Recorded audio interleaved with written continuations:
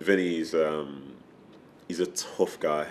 He's tough. Like I've seen people play against him and like hate 90 minutes. Like he's tough, but he's good on the ball and he wants to bring everybody on board. He was probably the first.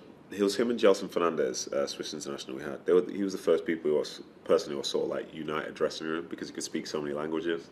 So he might speak French, a bit of Spanish, a bit of German, a bit of English, a bit of everything to everyone.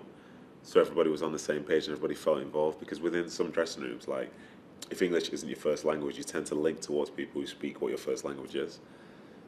But he brought everybody in. He was the bridge, and then as captain, he was leading by example, but also being vocal when he needed to be as well. And like that's who you want to play. It's who you want to play with, and I can see that's who you want to play for. Same way people want to play for Gerrard at Villa, same way people want to play for Lampard at Everton. Like they've got the reputation, and then when they walk through the door, and the reputation is exactly what you think it would be, and this is reasonable. You know what I mean? He's not going to go if he ends up going to Burnley. He's not going to say, right, we're going to have 600 passes, every game, and we're going to do total football. He wants to play winning football. That was always his obsession.